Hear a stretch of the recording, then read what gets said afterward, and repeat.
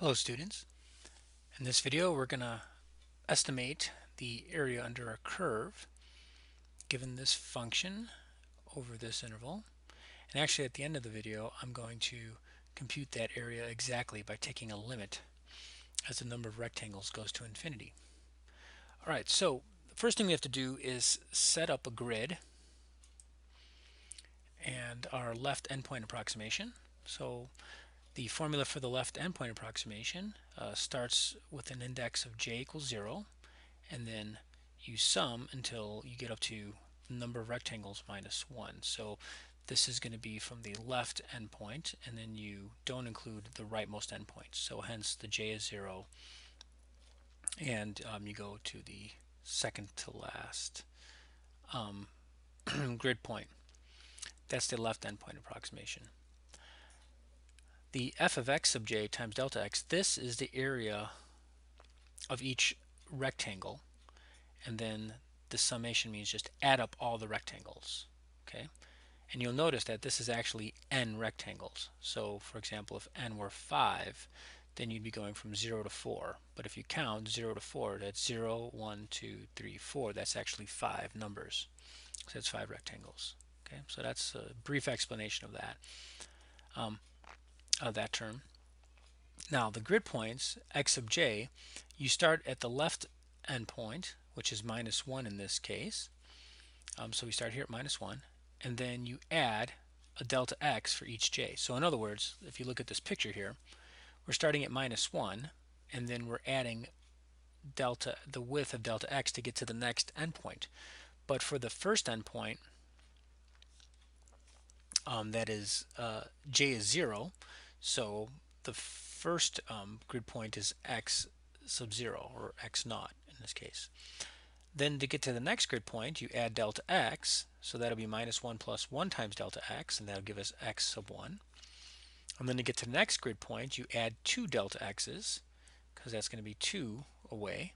So it'll be minus 1 plus 2 times delta x equals x2.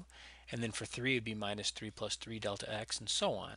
So j is counting the number of rectangles, or the number of grid points here, and n is the number of rectangles.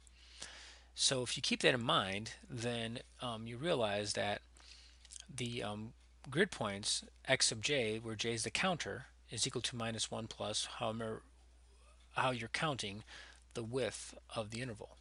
Okay, so keep in mind that j is a counter. Okay, the width of the interval, of course, is going to be the width of the width of the rectangle is going to be the width of the interval, which is 2 minus a minus 1, which is going to give us a 3, divided by the number of rectangles.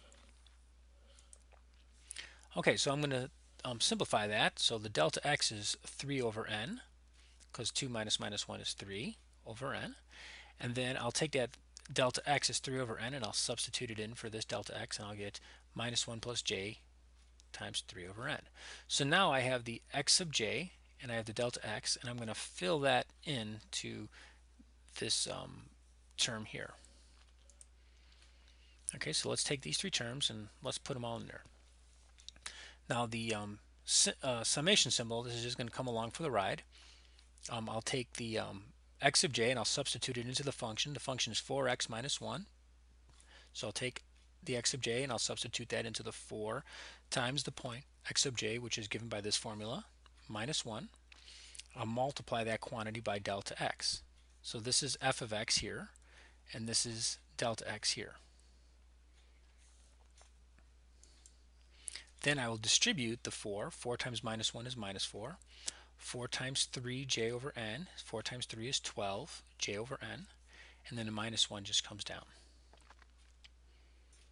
Then I'll simplify. Minus 4 and minus 1 gives us a minus 5, plus 12j over n. Now what I did here was the 3 over n is a constant. It doesn't have a j. So this 3 over n will appear in every one of these summation terms. So I'm just going to factor it out using the distributive property. Because remember, the j does the counting, and there's no j term here. So it comes out. And then this is the simplification. Next, I will take the sum and I'll use the summation's linearity. That's just a fancy way of saying I can just sum up the minus 5s and I can just sum up these 12 over nj's. That's all. So I'll just do that.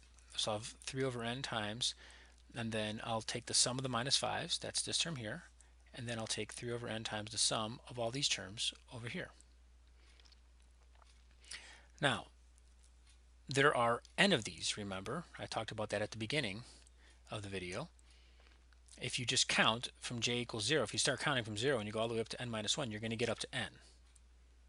Okay, because you're going to start at 0, then 1, 2, 3, 4, all the way until you get to n minus 1. And because you're indexing from 0, that gives you an extra 1, so that gives you the n. All right.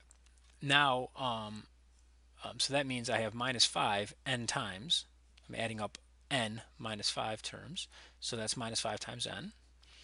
In this case, I'm going to, once again, I'm going to use the same principle of that I used earlier when I factored out the 3 over n. I'm going to factor out a 12 over n, and I'll end up with this sum here.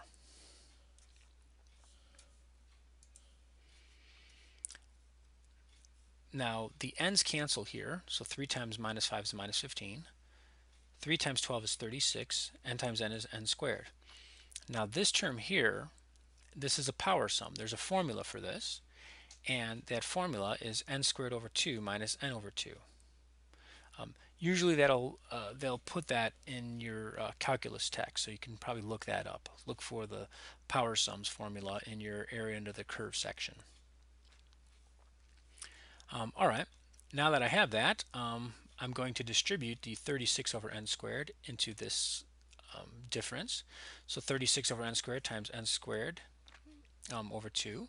Well, you'll notice that the n squareds are going to cancel. I'm going to put them on top of one another. And 36 over n squared minus n over 2. I'll have an n over n squared term and a 36 over 2 here. Now the n squareds will cancel out, so that'll leave me with 36 over 2, which is 18. The n over n squared will leave us with an n in the denominator, and 36 divided by 2 is 18. So I'm left with minus 15 plus 18 minus 18 over n. Okay.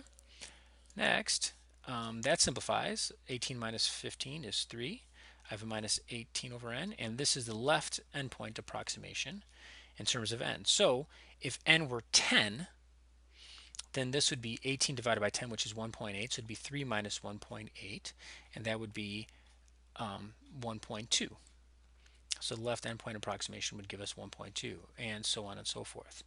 Now, if we want to get the exact area under the curve, we have to increase the number of rectangles. But notice that as we increase the number of rectangles, the delta x's actually get smaller. So as n goes to infinity, this delta x is actually going towards 0. So we won't get an infinite number here. Now, you'll see how that works out here. So the area under the curve is given by the limit as n goes to infinity. So here, this limit just means we're increasing the number of rectangles to infinity. And now that if I evaluate this limit, ln is 3 minus 18 over n. I'll substitute that in over here. Now, the limit as n goes to infinity of 3 is simply going to be 3. And the limit as n goes to infinity of 18 over n is going to be 0. And that leaves us with an area under the curve of 3. All right. Well, I hope that was helpful. Good luck.